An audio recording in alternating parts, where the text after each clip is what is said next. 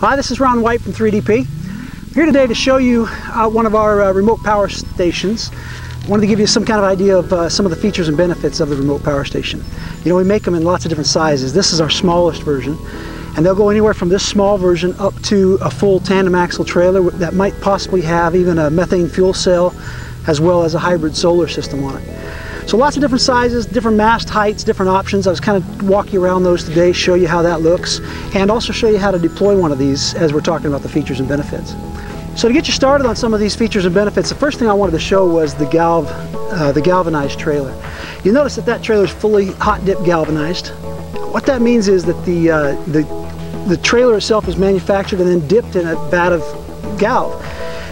It does for us, it coats the inside and the outside of the tubes, so it keeps them from rusting, makes them last a long time, even on a tailings dam or some spot that you're doing some acid leaching on. The hot dip galv will keep the thing from rusting and give you some good long life out of that trailer. So after that, I wanted to talk just a little bit about this mast. A lot of the features on this trailer, you know, they're designed specifically for the environment we're putting them in and the use case.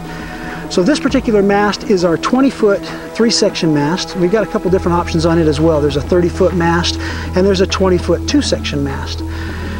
But typically they're designed very similar to this with dual winch system, and I'll show you how the winches work in a minute. But basically one winch will raise the mast to vertical and the second winch we'll use to raise it all the way up to its full height.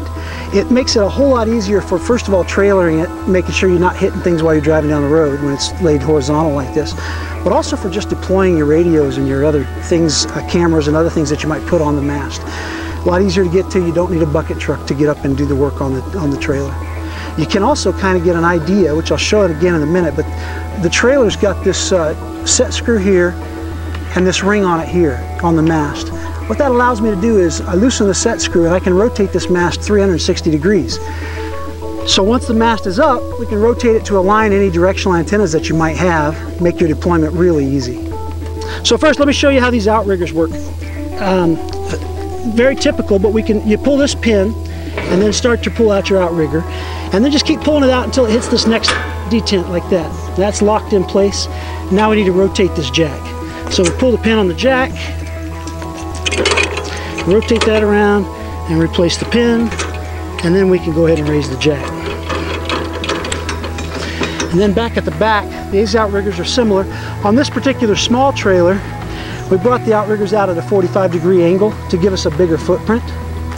On some of the larger trailers, that's not necessary, but this very, very lightweight and small trailer, it needed to come out a little larger footprint. But the same kind of operation. So just finishing up the outriggers here. But back to the galv, you know, one of the big benefits of that galv is the life that you're going to get out of your trailer. A lot of times, we've got these trailers that have been running for 10 years at different mines, and they're still out there and running good without showing rust and wear. A lot of times we have to replace the jacks because the foot of the jack will rust sitting down in the mud or the leach or whatever it is in. But the trailer itself is going to hold up great. As compared to competitors' trailers that are painted, they just don't hold up over the long time at the mine and in those environments. So I've got the outriggers out now. This trailer is pretty much ready for me to deploy the mast at this point. And then we'll deploy the panels finally. So at this point, on the mast here, you'll see for trailering, I've got a safety pin here that holds the mast down. So I need to pull that pin, and then we'll be able to raise the mast. I should have mentioned that this antenna mount that we've got here is what we call our goalpost mount. It's one option, and it works really nicely because I can put the radio in the middle and four different antennas or multiple different antennas on this with a little bit of spatial diversity on those antennas. There are other options though if your radio, depending on what type of radio you use. Some of our customers are using just this center pipe and maybe a longer piece of that pipe to get a little extra mast height instead of the goalpost solution. So it really depends on what your radios you're using, what antennas you're using, and what your actual requirement might be. But this works really well for a lot of radio solutions. All right, so we're ready to raise the mast at this point. I've got the first winch here that'll raise this from the horizontal to the vertical. We'll go ahead and crank that up.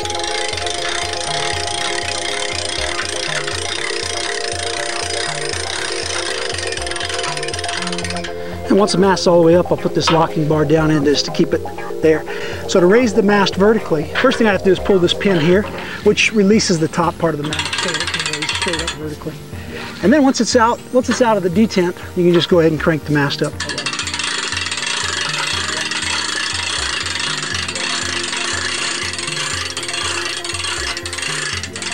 So, as you noticed when the mast was going up, probably a little bit of shake, but when you get to the very top, each one of those mast sections has a lock that it'll lock into.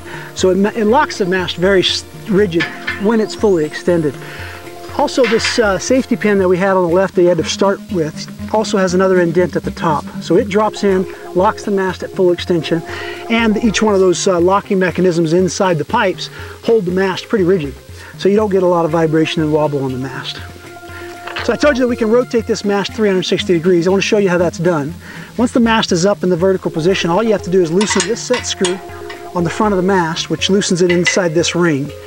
And then from there, you can rotate the mast to whatever direction you need to. Really helps you in aligning your directional antennas instead of having to constantly come up and down and realign the antenna. And then once you've got the mast where you want it, you just tighten this set screw back up. And with that tight, your mast is now rigid. It won't move. So you've aligned your antenna and you're deployed. The last thing we have to do is we have to change the alignment on those solar panels. We want them facing towards the sun, so we need to align them. One feature that we should talk about real quick is actually where the solar panels are on this trailer. A lot of times you'll see a trailer that has the solar panels either on the mast or up here near the mast. That is a really bad design flaw. The problem is any shadow across the solar panel will reduce its effectiveness. It can be as much as 80% by something as small as a branch of a tree or something very small across one panel.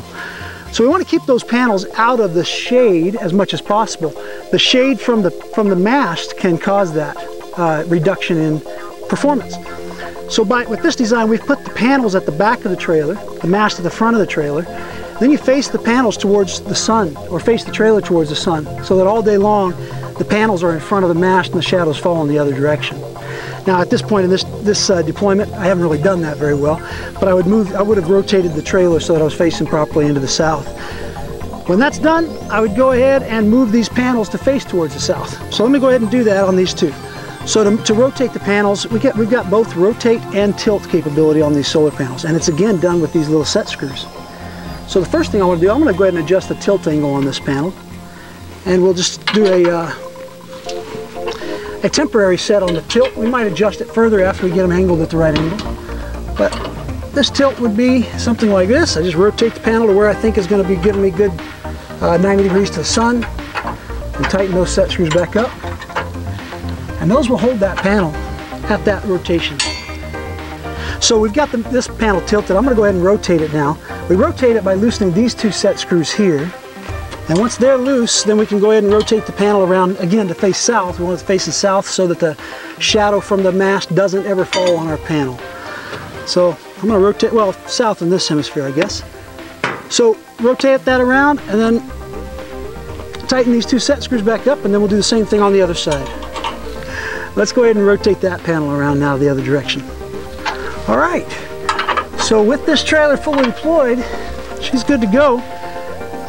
When you come back to move it later, it's pretty easy to do the reverse. Change your panels around, lower your mast, well actually rotate your mast back to the right direction so it's straight up and down, then lower the mast and then bring your outriggers in. So let's just run over those options one more time. The first one was the mast. We do have 3 different masts that we can use. This is our smallest mast because it's on the smallest trailer. It's 20 foot tall, 3-section mast. We do have a 20 foot tall 2-section mast as well that is used a lot of times. All of them have the full rotation capability. We also have a 30 foot tall mast that we can use when needed. The 30 foot tall mast doesn't really work on this trailer. The trailer doesn't have a big enough footprint to hold it up. But we do have a 30 foot tall mast for some of our other trailers. Another option, of course, is different panels and battery capability.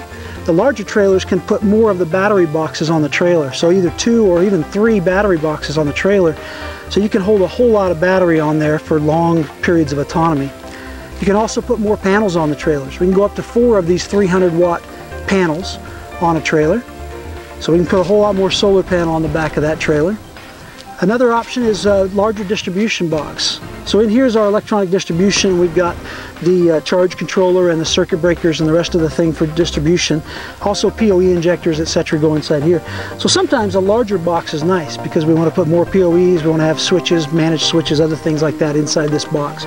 And then finally, just the 3 different sizes of trailers. The smallest size, the larger trailer, can hold 2 battery boxes, and it can go with a 30-foot tall mast because it's got a larger footprint. And then the tandem axle trailer, which can hold 3 battery boxes, up to 12 of the 200 amp hour batteries. That larger trailer can also be deployed with the hybrid methane fuel cell and solar solution. So with the hybrid methane fuel cell, we've got methane for extreme north country where you may have a period of time with no sun at all.